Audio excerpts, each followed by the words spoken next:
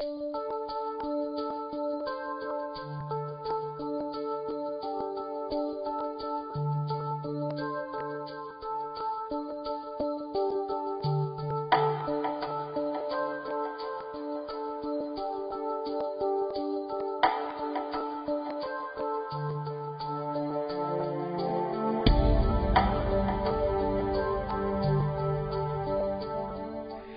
first, welcome, and thank you, Deborah, for welcoming me. I'm James P. Asher. I'm an assistant professor here in the libraries, and this event is part of Scriptalab, which, if you haven't heard of it before, might be interesting to you.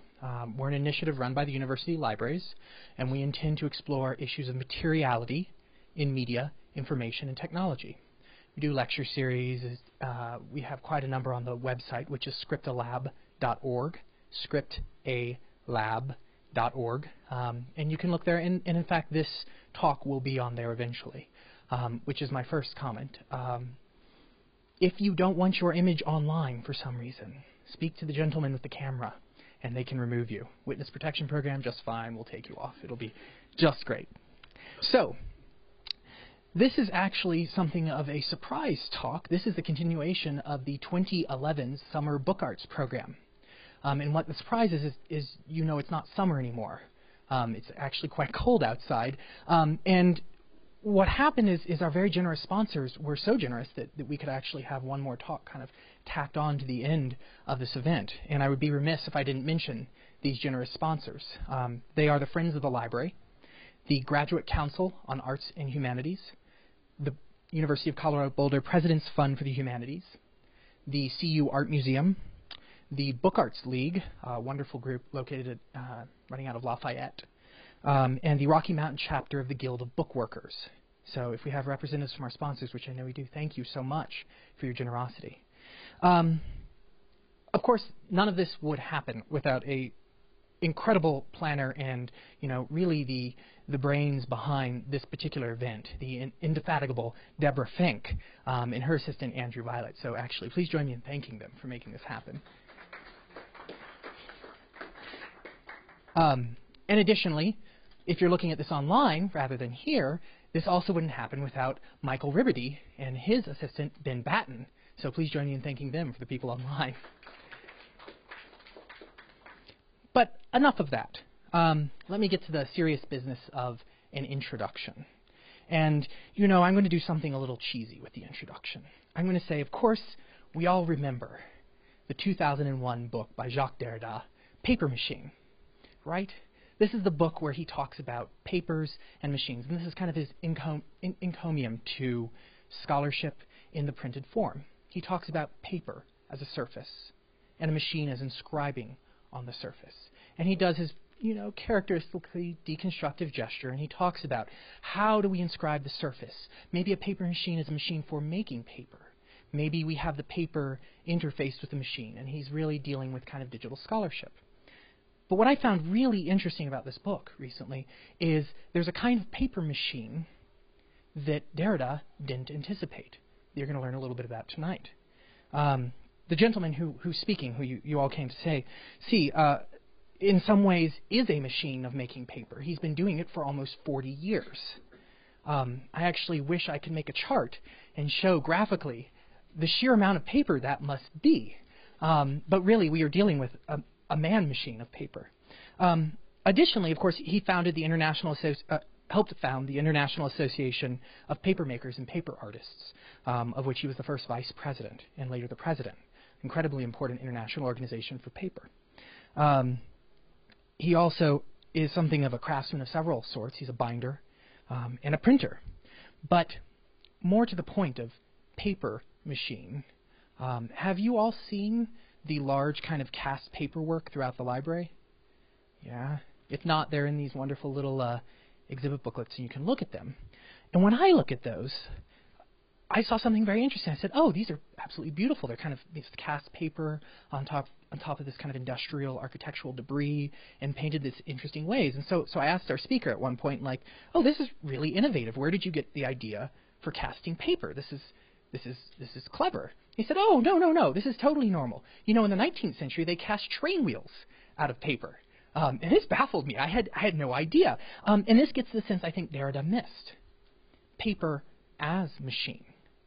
And I think some of what the art you're going to hear about tonight, and some of the work of our speaker, talks to this kind of new sense of paper itself as a mechanic form and paper as interfacing with the machine.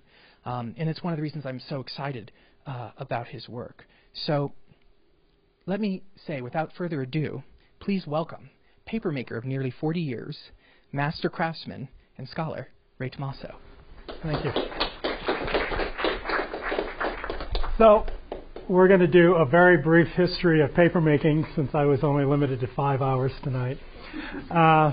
We're going to kind of skip over it. So this kind of tells you the story here of the idea.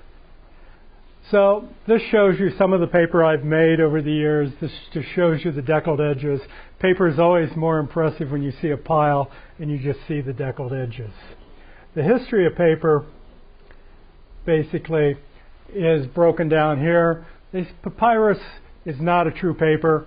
It's a reed that grows to 16 feet tall in Egypt. It's a triangular shaped plant. You slice the green outer bark off of it. And then you take the pith, you slice it into boards, you soak it for 24 hours in water, and then you take and crush it, either with a hammer or with a rolling pin. And then you overlap it like siding, and then you do a set perpendicular to that. You put it between cloth and a press, and when it dries, it sticks together. The same thing happens with beets and onions. You can slice them this way and make beet paper and onion paper. It works really well in a dry climate. It has a tendency to mold if it's in a damp climate. But it's not a true paper. The other ones are bark papers, such as tapa or amate from tapa from the South Seas, amate from Mexico. Those are just the white inner bark of plants, or usually the paper mulberry, that's just beaten, damp, and felted together like you'd make woolen felt. You fold it back on itself, pound on it, spreads out. You fold it back on itself, dampen it, pound on it, folds out. And you can make bark paper, but it's not true paper. What you have to do is you have to take that fiber and you have to beat it and then put it into a vat of water, stir it around, and then pull it out onto a paper screen, which is what they did in China in 105. But what happened was this eunuch who was in charge of these things said, I invented this. They have since found examples from like 500 years before he announced that he'd invented it. So he just had the written word and good PR at the time and was able to write, I invented it. And there was no one else that could write and say, no, you didn't. So that was the first one. And then papermaking slowly traveled around the world following the Silk Route. There was a little bit of, a lot of it had to do with wars and conquest and capturing paper makers because, back in those days, if you got captured, you became a slave, or you said, I know how to do, and they just change you to the paper vat, and you made paper for the rest of your life, but you weren't out there in the sun rowing a boat or anything like that, or moving huge blocks of stone.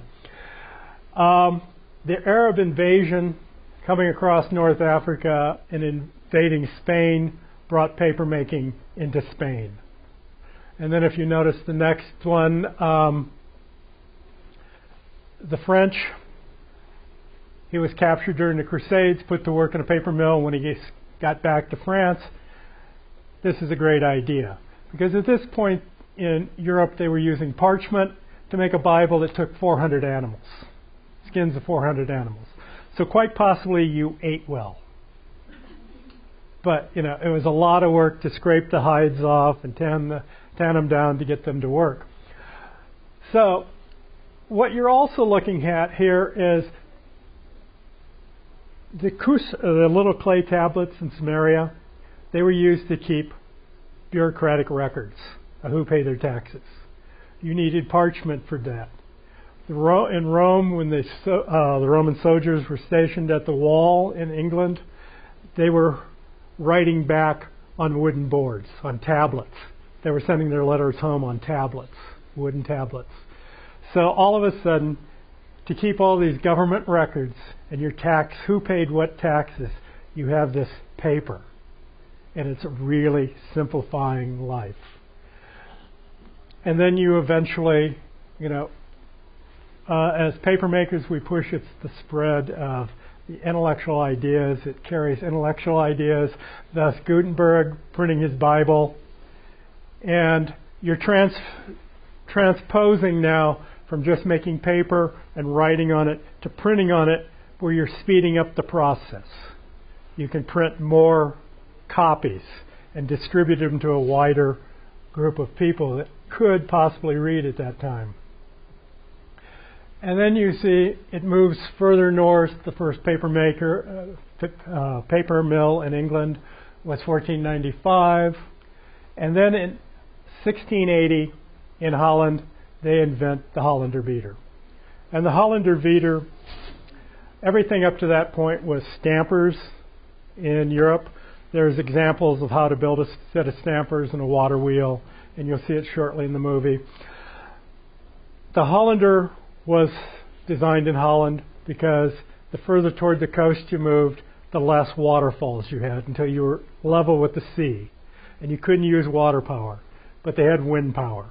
And the Hollander is designed to pound rags into pulp using wind power. It took less energy. It reduced the beating time in one day as much as 8 stampers would do in 8 days to the rag, and the rags no longer had to be putrefied. What they would do is take the rags, roll them into balls and wet them, and set them in the basement and let them rot. That would cook the interior ball so it'd be softer and easier to, beat. You'd have to throw away the outer 2/3 of the rags because it was discolored, and it was just going to make bad paper at that point because of the mold and everything. The problem was if you didn't get there soon enough, they kind of burst into flames and burnt down the mill. They later went to having 4 corners in the basement of the mill and putting their rags in the corners and wetting them and slaking them down with lime. They'd move corner 4 upstairs and beat it, 3 to 4, 2 to 3, and start a new pile in corner 1.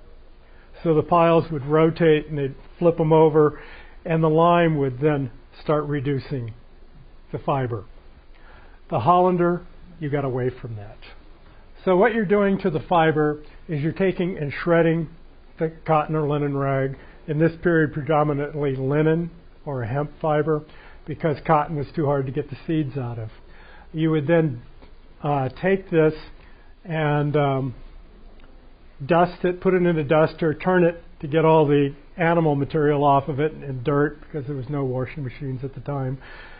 And you had rag pickers, and rag picking was not necessarily a good occupation because you were picking things out of the streets. You would beat the fibers in to loosen the material, and the beating would cause the fiber to elongate and close the fiber tube. You're trying to get the hair on the fiber to stand up and take on water. Okay? That's the simple process. That would give you this example. You have raw cotton over here and the beaten cotton over there, showing you all those fiber bonds. And what the beating does at this point is causes that hair on the fiber to take on an extra hydrogen atom and a negative ion charge. So what you have going on is a hydrogen bonding and an ion bonding taking place. And when you press that onto the woolen felt, the hair on the woolen felt reaches up, grabs that, and breaks the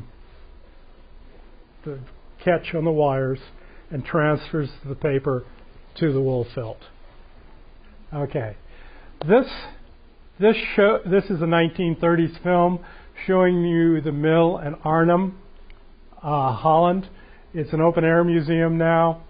This is a transition mill. This mill has an overshot wheel that's being powered with water falling over the top of the mill.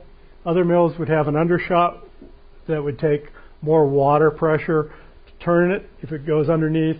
Other mills would have a turbine They had a tube that forced the water through a turbine later on in this process. So what you're going to see here is exactly this illustration in the Diderot Encyclopedia here of how to build one of these. And these are the stampers. The first stamper would have a chisel point. The second stamper would have 3 chisel points, and the last one would be a smooth point, flat surface. So you have a coarse, medium, and fine grind, just like with a meat tenderizer. So you're tearing those rags apart. So at this point, they are processing the rags. This woman has a knife blade in there. This is after you've sorted the rags into grade A, B, and C. You're also looking for other things in the rags that you want to remove, like spots. Later on in the 19th century, it'd be pieces of rubber, buttons, fasteners.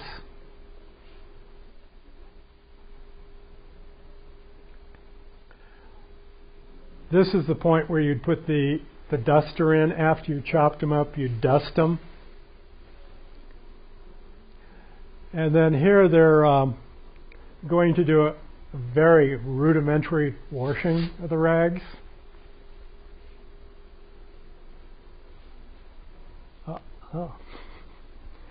And then they'd take the rags out and put them in the stampers. Now the sound you're hearing in here is equivalent to 6 pile drivers. They required paper mills to be located on the outside of town, outside the city wall, because they burst into flames and they made a lot of noise. This gear behind this man is the same thing that would be running off of a windmill driven, like the Schoolmeister mill in West Zan. And this is the Hollander beater.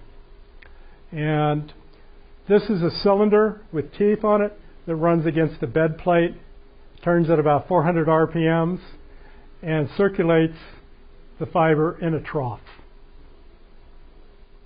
And he's about to take off the top and expose the roll.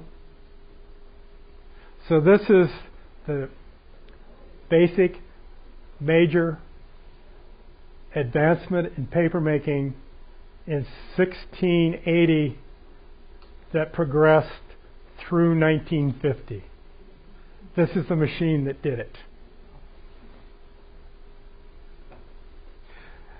This one, there seems to be a little bit of a problem where he has to stir it to get it to go through.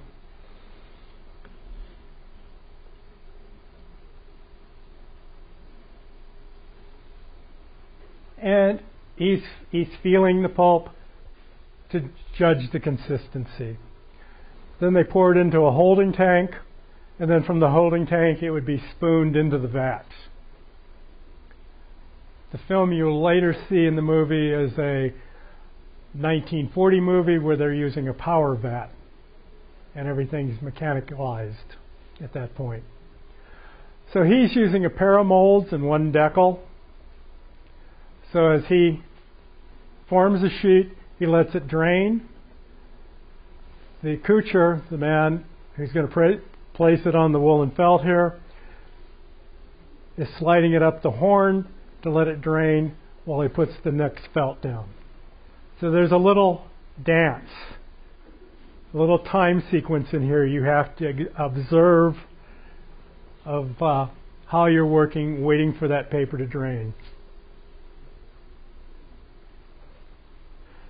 So a production rate here is a quire, which is 144 sheets.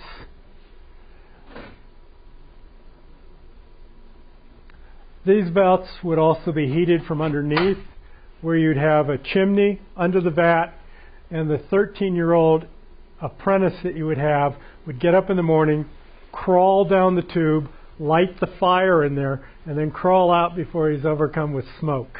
Because you want to exhaust all the smoke on the outside of the building, because you don't want any of that soot falling in your paper. And here you see the laid lines and the watermark on the paper. The plank that he's couching on is also slightly curved. And what he's going to do is put some extra felts on the top to eliminate the impressions of the wood boards. And then he has these wedge-shaped pieces of wood he sits on there to compensate for the curve of the board underneath.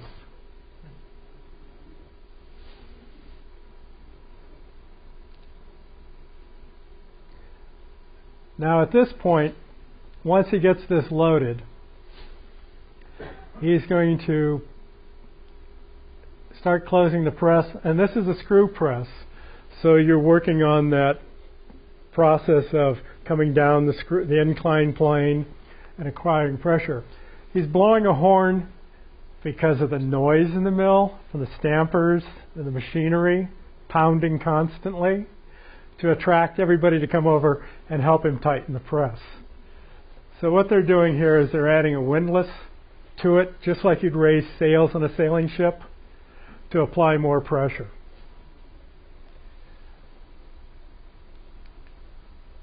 As you can tell, this is definitely a 15th century, 16th century, 17th century operation.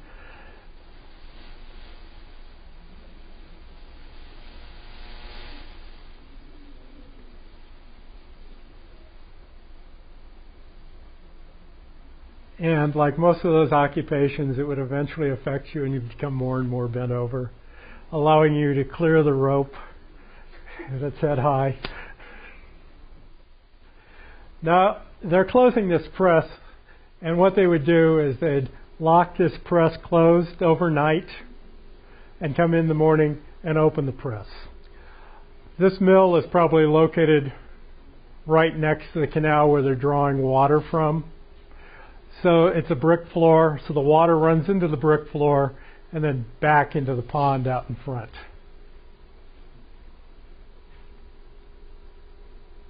They actually have modernized this mill a little bit. They've eliminated the stampers. When I was there, they'd taken out the stampers and they had a nice galvanized stock tank the guy was farming sheets in.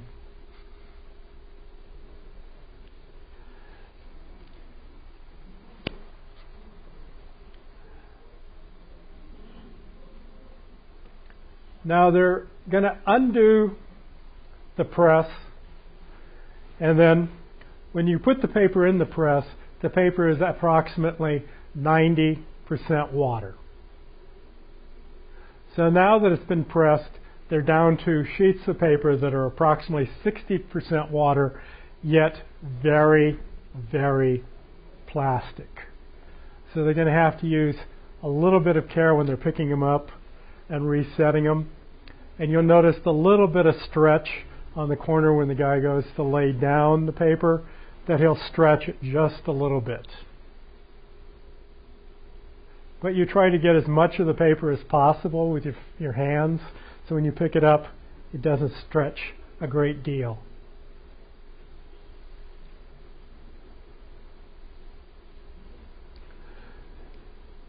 And they're going to carry this upstairs to the drying loft. And the drying loft is always located at the top of the mill because that's the warmest place in the mill. They're going to hang it on horsehair ropes.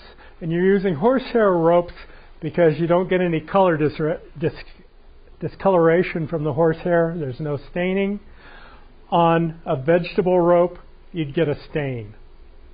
So they're going to hang these over the ropes.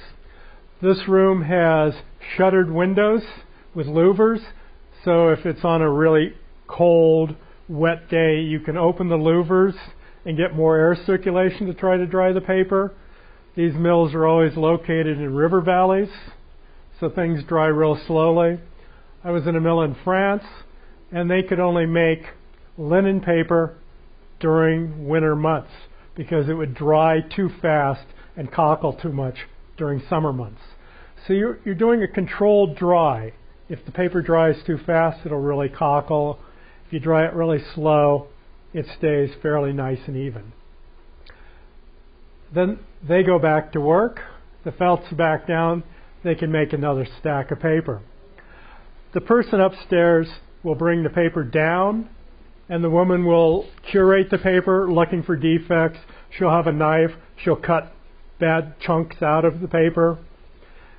Then the paper, which you won't see in the movie, will then go back, and twice a week they sized it. They had a big vat of gelatin.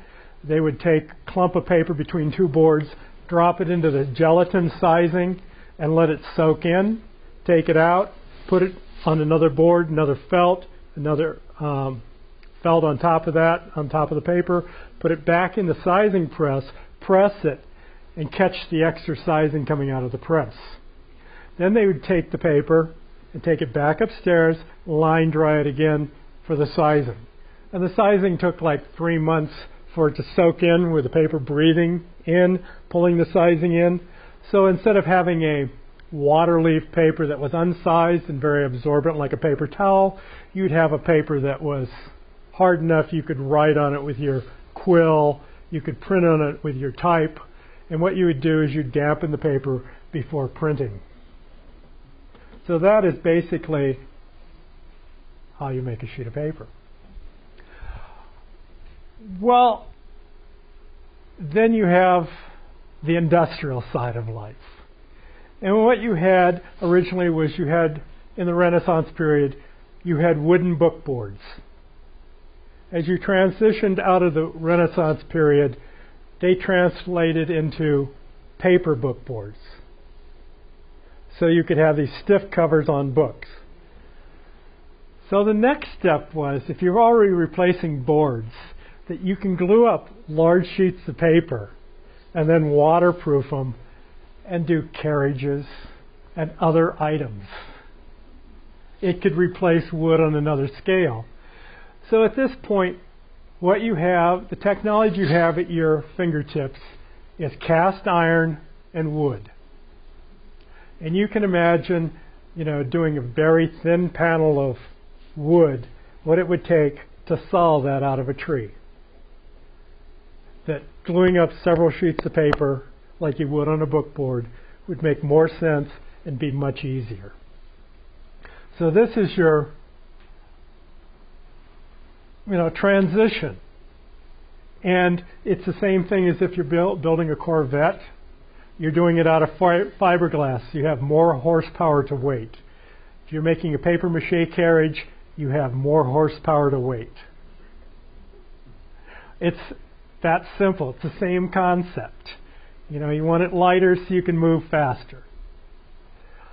And so there's another thing going on here is the Renaissance paper was wonderful because it was done in the stamper, a slow process which didn't cut the rags. It just pulverized the rags, just beat them slowly.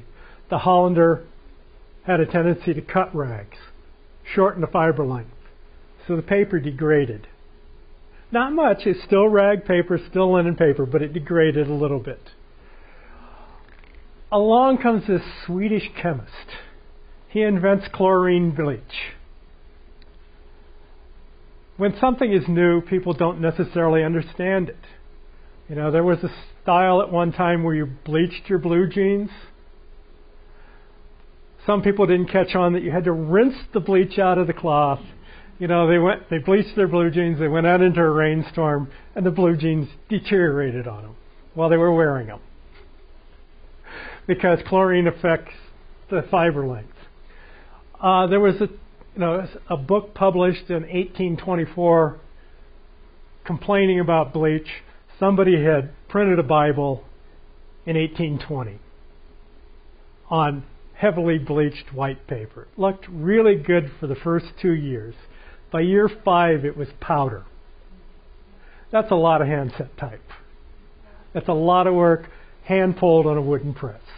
So you have that deterioration. So that's number 2 or 3. Then you have Nicholas Louis Robert designing the paper machine, which is great. You could produce a lot of paper, but the paper machine only has one shake now. The paper maker you saw was doing double shakes, so the fiber interlocked in both directions, so you have no grain. So now you have a grain in the paper, so you have to be careful how you fold it. Because if you tear it along the fold, you fold it this way, and you go like this, it tears. So you have to watch out for grain now. So it's becoming weaker. Thomas Gilpin went to England and visited all the manufacturing concerns, went home and wrote in his notebooks every night. He found one of the engineers that worked on the paper machine in England and brought him to America and built a paper machine. So there's an example of his machine-made paper from 1819 sitting over there, which he put on it Gilpin's machine-made paper because it was a new item. And we replaced the screw press with the hydraulic press in England, starting in England in 1800, because you could produce a lot more pressure with a hydraulic press than you could with a screw, which was beneficial because that compressed the fibers better. So after you have all those hydrogen bondings and all this hair sticking together, when you press them, you're compressing them and closing them like staples. So when those hairs dry, they harden, and you have a sheet of paper. And then you get straw paper, and you're having to cook that with harsher chemicals to break down everything that's not pure cellulose. Cotton is 98% pure cellulose, and linen is, after you red it, do the retting process to get the linen thread out of it, it's almost pure cellulose. Wood or anything like that is a much stronger fiber, so anything that's stiff you have to cook and remove. So when they come into the use of wood pulp, it becomes a sulfite process where you're breaking it down with acid. Other things that have happened here, Stanwood, he was living up in Maine. There weren't a lot of people in Maine. There weren't a lot of rags. So he was having problems with raw materials. So he imported 2 boatloads of mummies from Egypt and unwrapped them because you had 250 to 300 yards of linen in every mummy. And it wasn't the fact that his rag pickers came down with cholera that stopped him, because he was making brown paper, wrapping paper for the butchers and the grocers in town. That wasn't what put an end to him. It was the Egyptian railroad. For that 10-year period in there, the only fuel they used was mummies. They're nice and dry, they burn well, and there's not a lot of trees in Egypt. So you have these little things going on, that are happening in different parts of the world. In the 1857, England started importing esparto grass from North Africa, the same thing as straw paper. They were making really cheap cardboard with it. It was, a really nice fiber for making something really cheap and really quick. And they had all these coal ships from Newcastle going down to the Mediterranean to fuel the fleet. They were coming back empty. They needed something in the holds, so they packed them with bales of grass from North Africa, transported them back to England, and made esparto. They stopped making esparto grass paper in 1960 because of the pollution.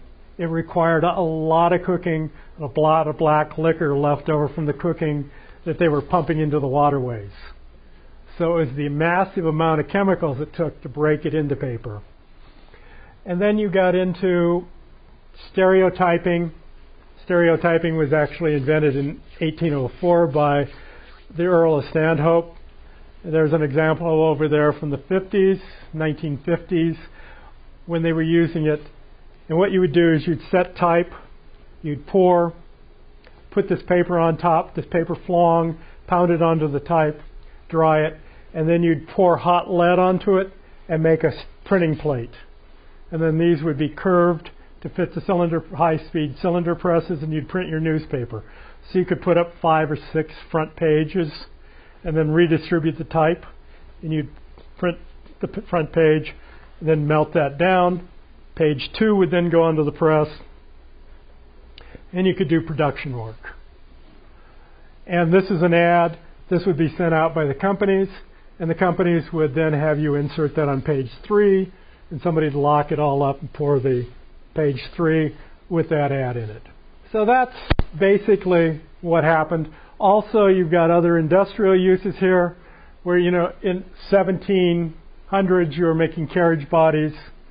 All of a sudden, it's the major plastic of the 19th century. This shows you a paper machine with 6 dryer rollers on the end of it.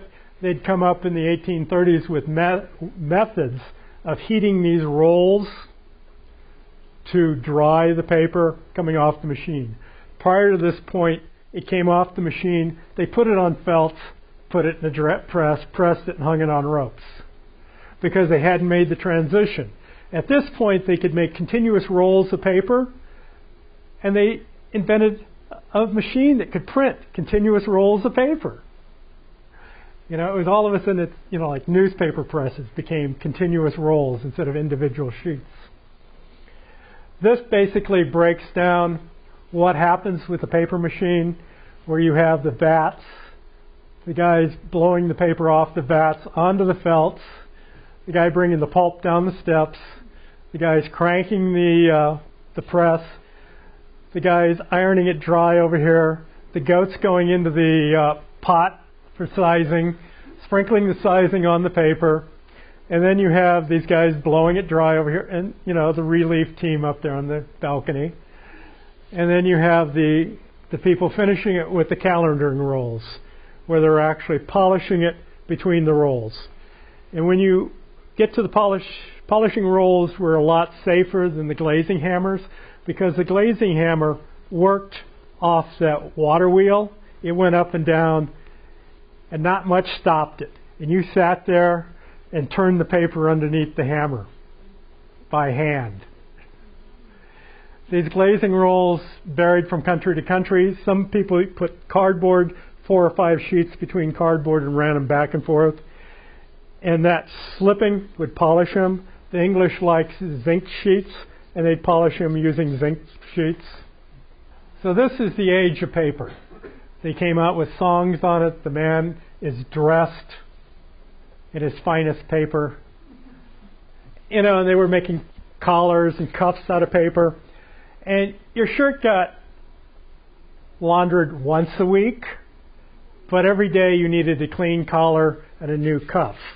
So you just take the cuffs out of the cabinet, put on a new collar and new cuffs, and you're fine to go for the rest of the week.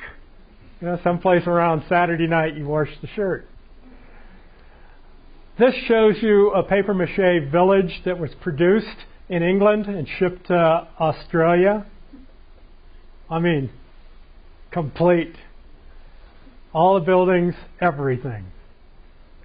You could ship entire towns by boat, prefabbed, you know, just kind of bolt it together when you got done.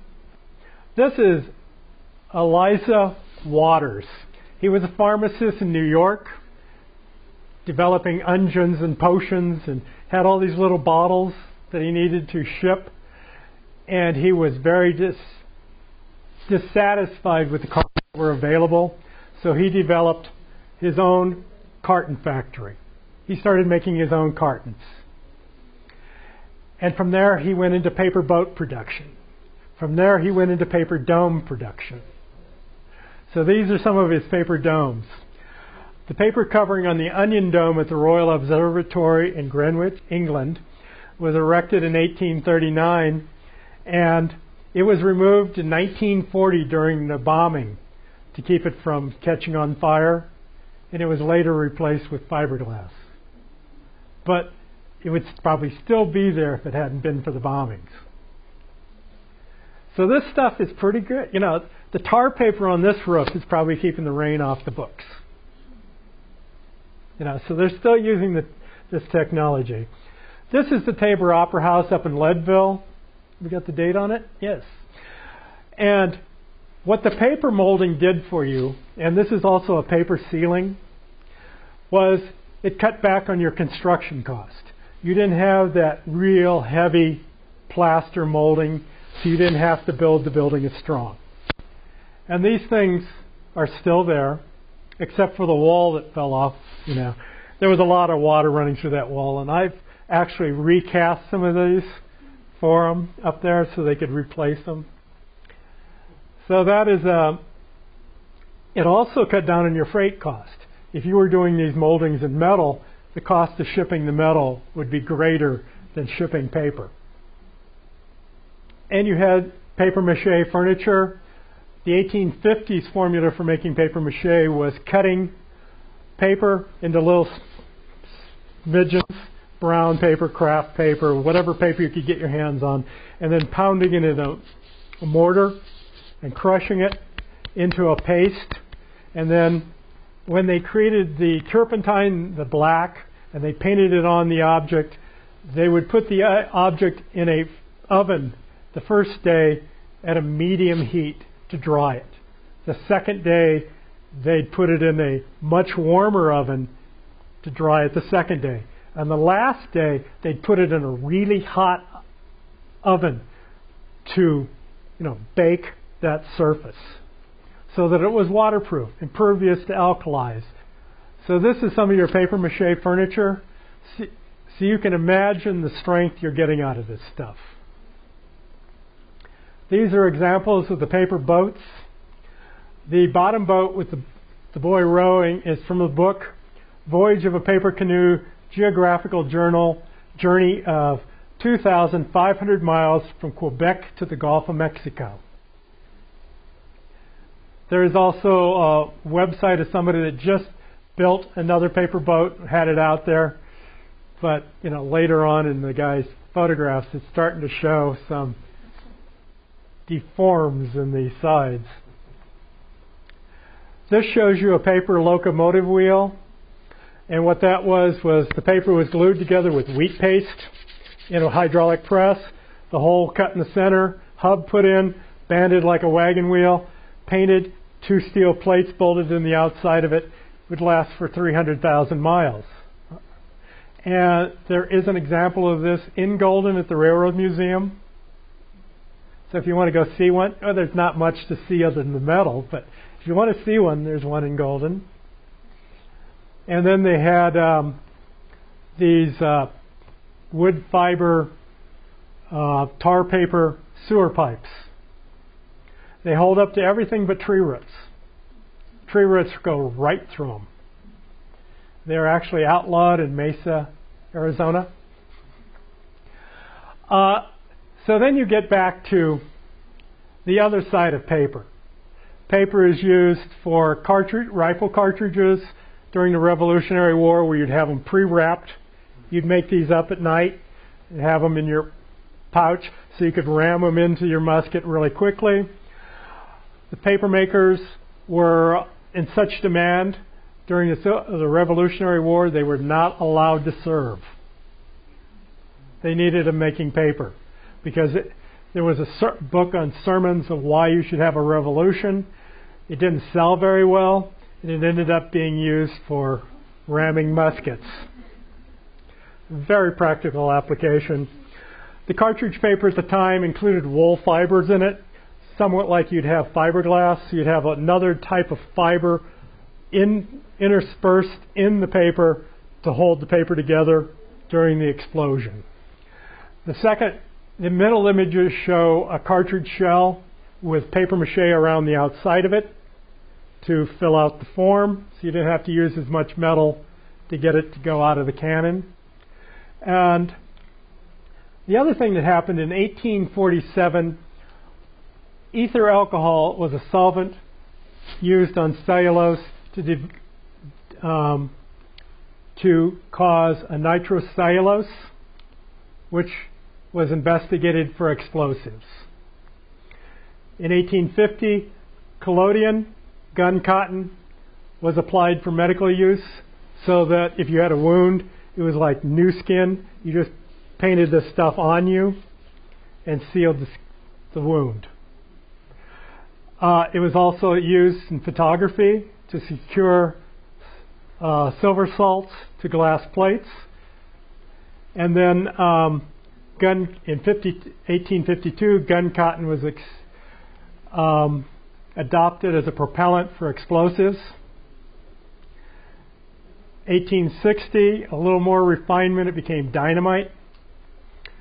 World War II, It was refined a little further and made into cordite, which is the explosives the British used. And on May 5th, 1946, 6 Americans died near Blythe, Oregon, due to the first intercontinental ballistic missile, which was the Japanese balloon bomb, which the government kept real quiet. They didn't want the people on the West Coast knowing that they were launching these things from Japan. So this is a paper balloon. So that's the scale of what you can do with paper. Or you can do something a little more mundane, like make dresses and clothes. You can spin it into fiber and make fiber, thread out of paper, and clothing. I think the Japanese spun it into armor to make armor that protected them against gunshots and swords. You know, the samurai swords were pretty intense, but you could develop a paper armor that would slow it down a little, you know, just by rolling the paper up. And you have toys. You know, this is very similar to some of the other things we were seeing earlier. The duck decoys in the 50s were all paper mache duck decoys. Beer coolers were paper mache. All the ornaments, the Halloween pumpkins were paper mache. The Easter bunnies were paper mache. The Santa Claus boots were paper mache. And this shows you, in 1967, the amount of paper people used. This is just before the petrochemical company took over and started giving us plastic. But this shows you how much a family would use. Today, this is paper is being used in architecture.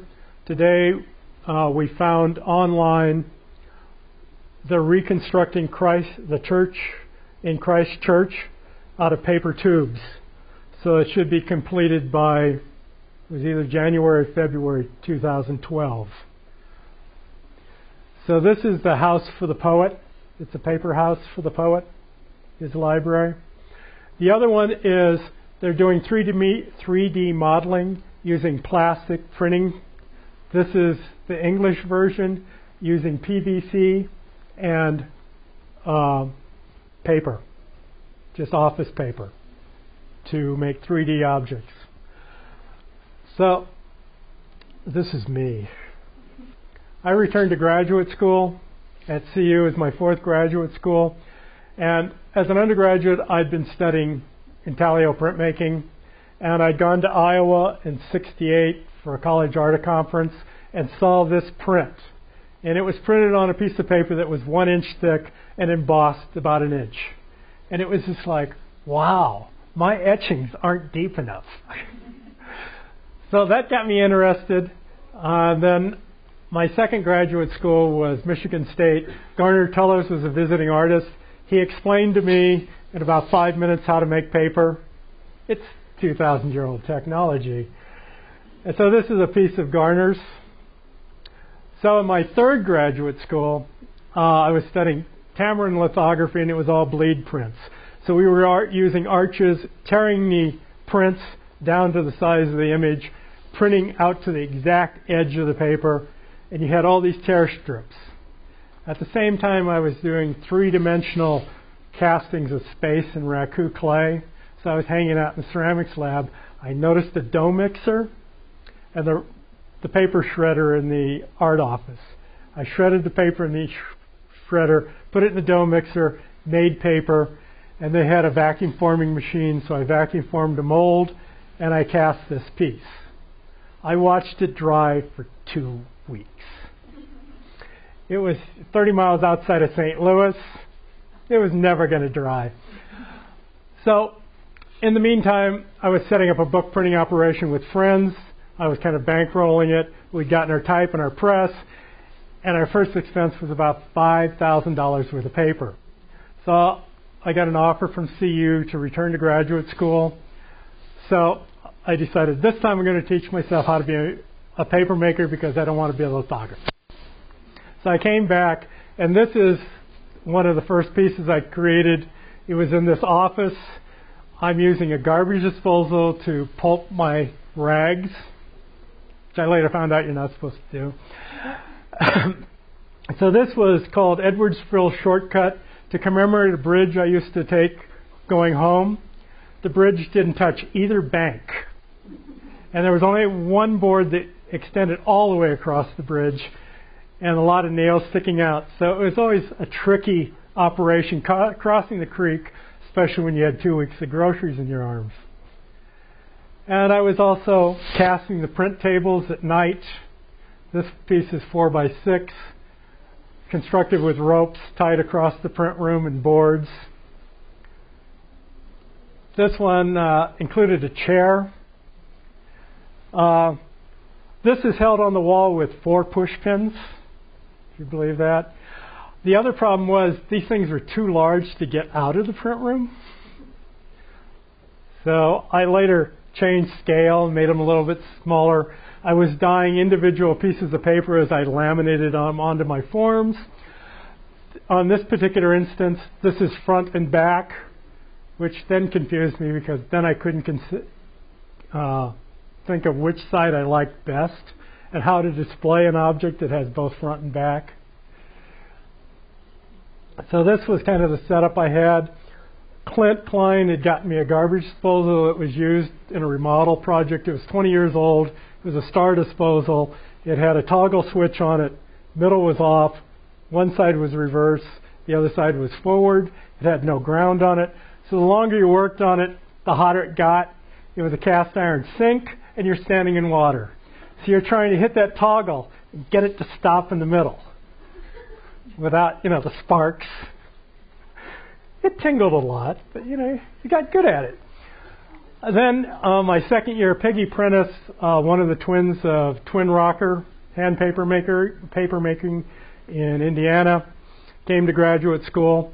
There was a guy in town that suggested that he wanted to build a machine to make blue paper.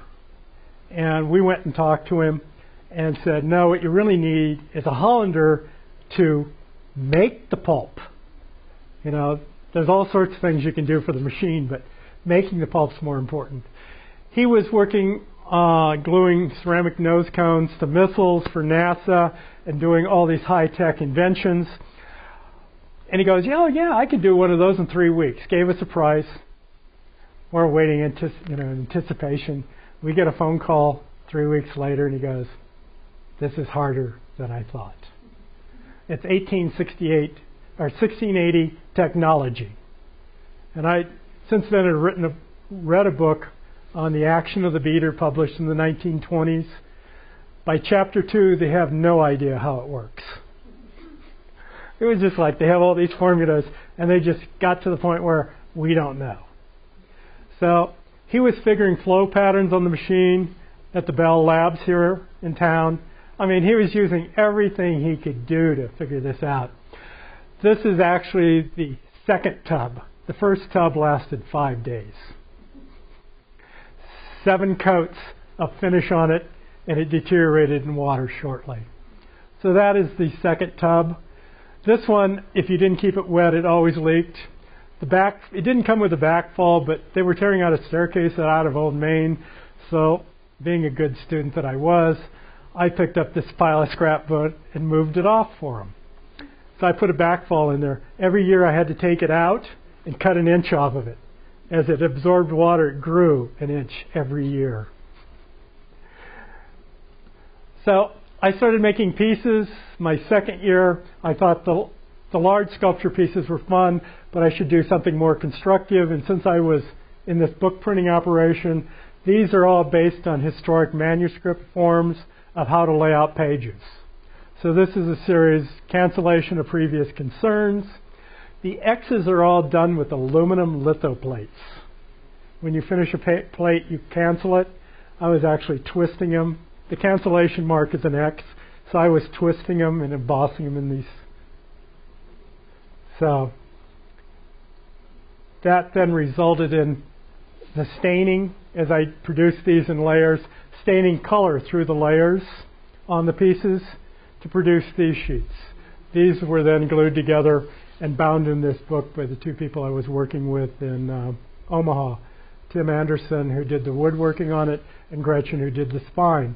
And this is bound in a full deer hide. We were just lucky, by word of mouth, someone said, this guy in this butcher shop has a deer hide.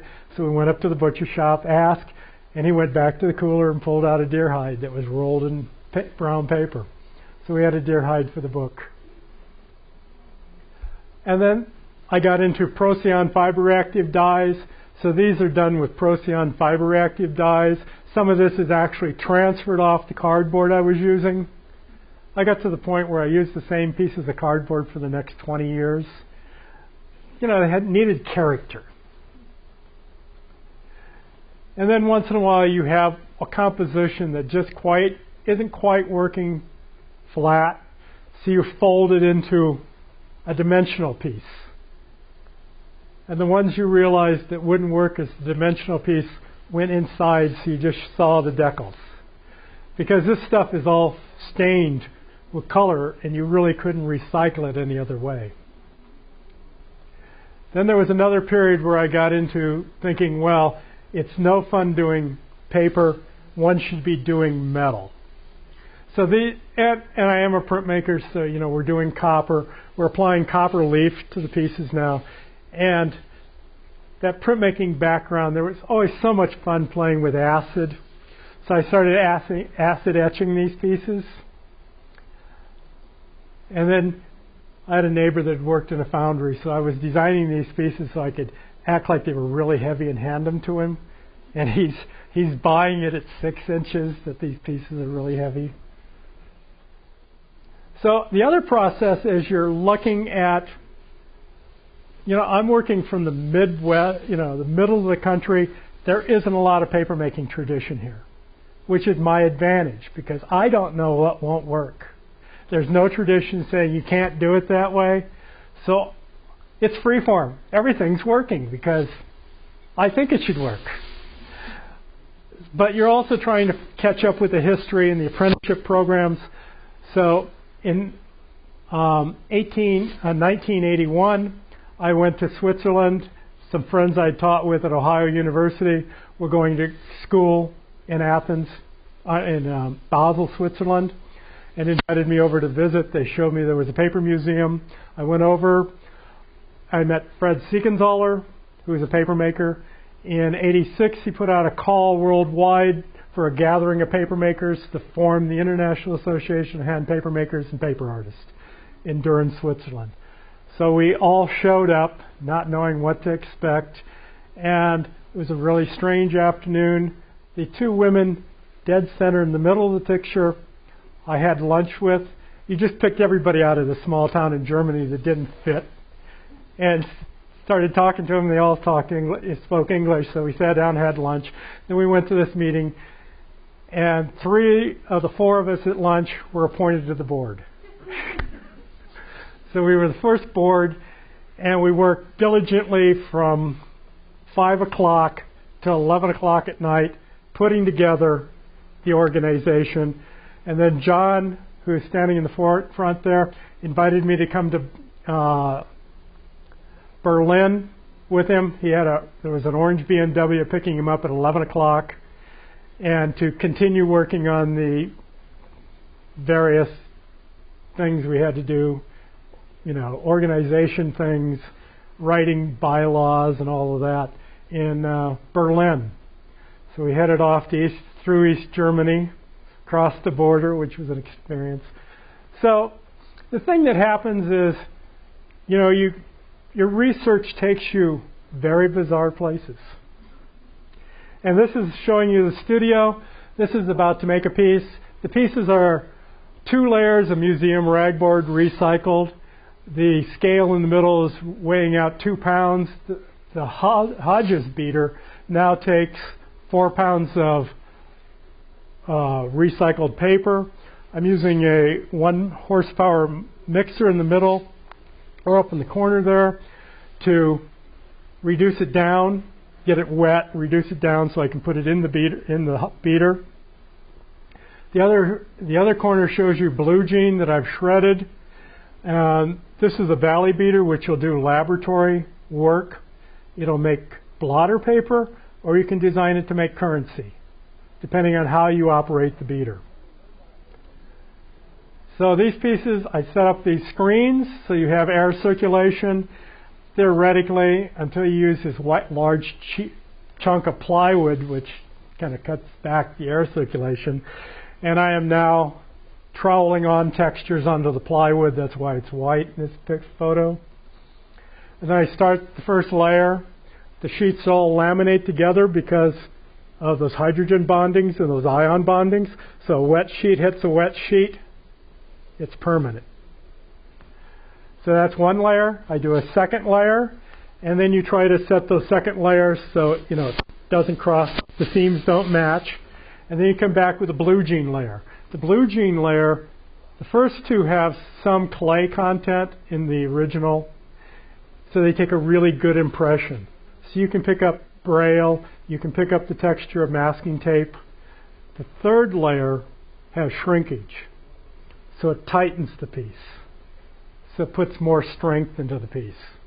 So it has a little more bow to it, a little more dimension, resulting in these pieces. And once again, I got carried away. This gallery has a 7-foot French door on it. The diagonal is exactly 8 feet. This piece is 8 feet. The one thing I didn't calculate for was the door hinge hanging down. There's a railing outside this, 7 feet outside this door that's 4 feet high. So it was a dance move. Even on the model, we had to come over the railing, twist it, turn it, and as it slid through the door, it dropped past the railing and came in. Just like the model, it didn't want to go out. So what we're looking at here is a 1940 hand mill in England using a power vat with a paddle wheel in the bottom of it, which is cranking it so there's a flow going across the paper mold. So he's dipping into the flow to speed it up. The vat is heated. You see the steam coming off the vat. There is a power pump on it that is adding pulp, the same amount of pulp at the same speed he's taking it out. So the vat remains constant. So this is the standard in 1940 in a hand mill in England. My theory, my philosophy was, if you pursue a craft to make art, the idea is to master that craft, find the history of the craft, so that you can force that craft to do what you want it to do. You're not under the constraints of making you do what it wants you to do. You need to understand it and be able to produce a piece of paper like this. Now this is just a little piece of paper. That one got wrinkled in the drying process. It's just simply cotton rag and water. It's 2,000-year-old technology. And my theory when I came here was, how hard can it be? Really a lot harder than you thought. So do you have any questions? How much pressure on the Dutch press, on the hand cranked windlass press? They're looking at somewhere between 20 and 30 tons. That had a really small screw. A lot of them have screws about that size. So the larger the screw, the more pressure. Where now they're using 150 ton hydraulic presses. So there was a step up in grades. James? So I really enjoyed seeing all of this. Thank you, Ray. But I'm really curious about, the connection I love is that of kind of industrial craft and your work. And so you gave us all these wonderful examples of ways that paper was cast to make carriages and wheels and all of that. What do you think about when you're making, say, one of these large pieces? I mean, are you thinking about a carriage? Are you thinking about toys made out of paper? Do you have a particular inspiration? Well, the paper I made in graduate school is really soft, and the paper I'm using now is really nasty. If you get too close to it and you move it the wrong way, you lose skin. And you saw me working on that piece. I'm using belt sanders to take it down, and if I cut it, I use a table saw. So as I've investigated this, I've upgraded. You know, I'm using industrial tools to cut it. No more X-Acto knives. Mat knives, I just don't have the strength to get through it. You know, I use Japanese saws. You know, when I want to clean something up roughly, I take a Japanese saw because they're a lot sharper than the European saws. So you're looking at those kind of things, but you know, you're also looking at the chemicals that they used and going, well, I want to live another 20 years, you know. Maybe when I'm 90, I'll, you know, pull out the sulfuric acid, dissolve the stuff, and turn it into pure cellulose. I was going to ask you if there was a metaphor for the aging process and moving from the softer to the harder, and if there was a kind of emotional thread that you've traced, and if you've tried to articulate that. As you notice the one in the entry hall, I've been noticing the chairs bouncing on it now for, 6 months? And so far I haven't seen any marks of those chairs. And if you'd have made a soft paper, it would have been worn away. There was one piece that I was painting outside, and it got blown into the street. And the only way I could tell the truck had hit it was the brown paper had a tire track on it that I was using for masking.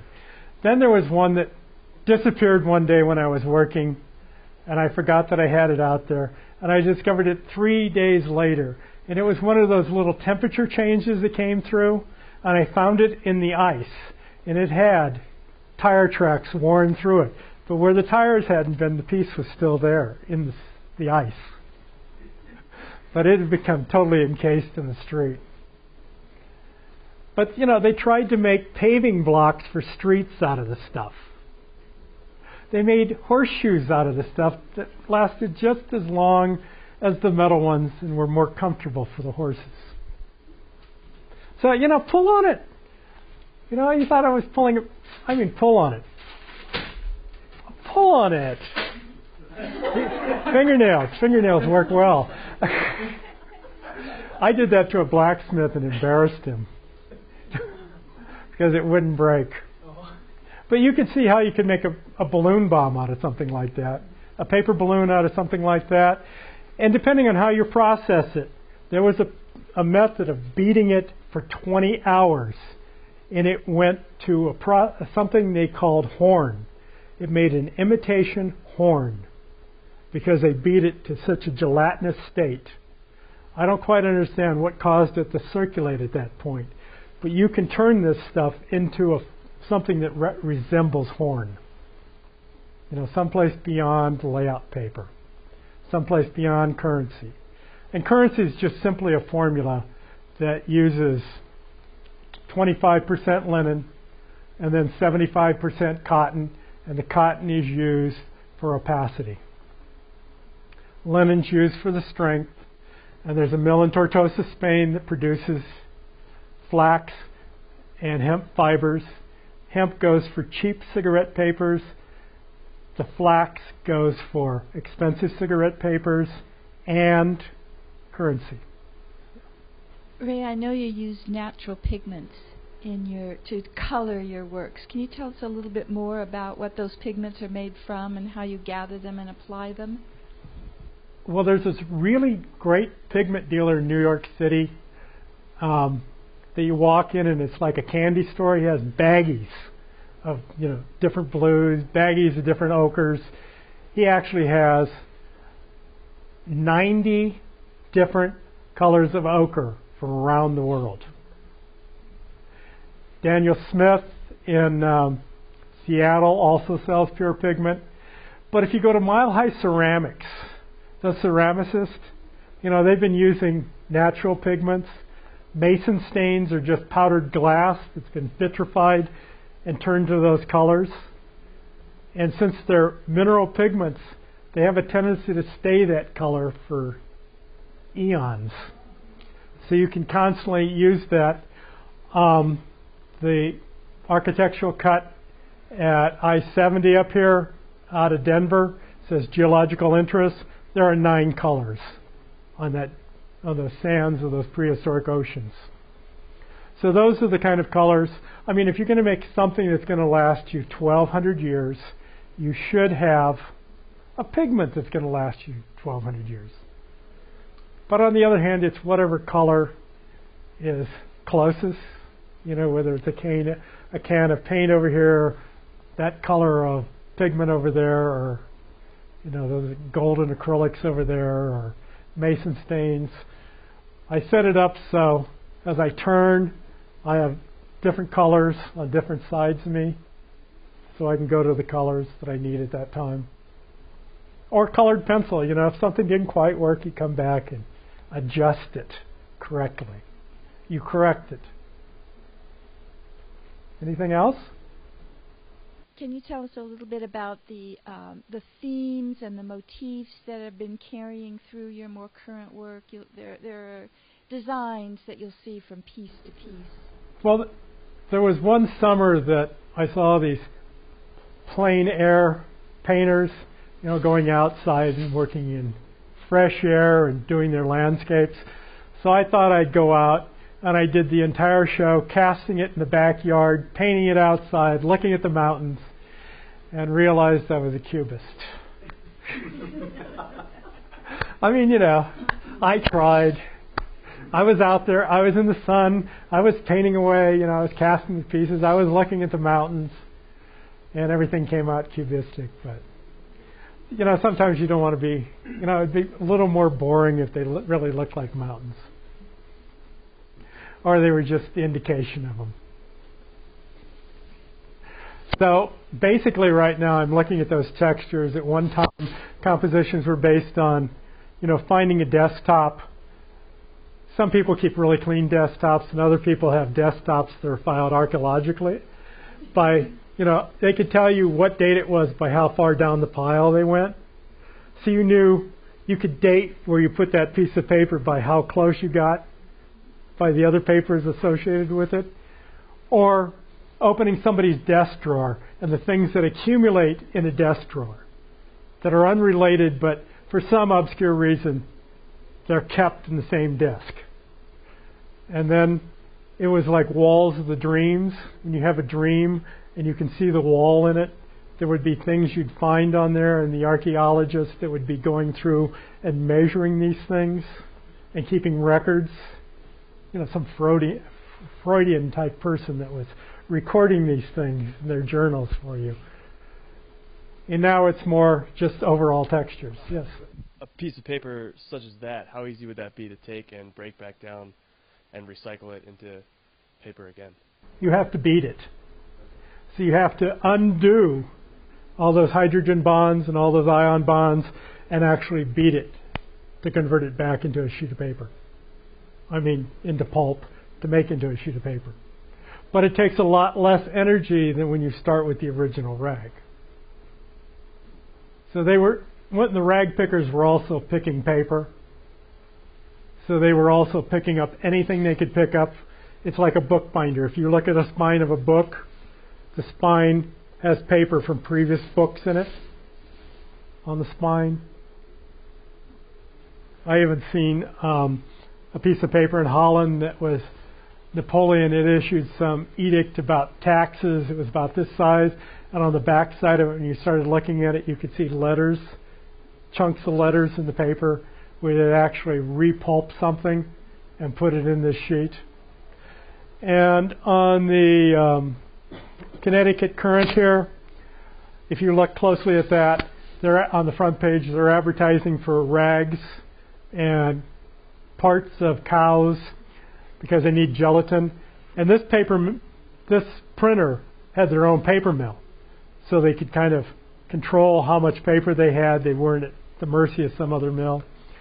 And if you look at it, it's a green paper, and you can see blue fiber in it, other fibers from, you know, whatever they could get their hands on to make the paper. So the one next to it, the larger paper, is one full sheet. That's what the paper maker made, and they printed a 4-page newspaper on it. Any other questions? I would like to thank my lovely wife who spent a long time working on this PowerPoint.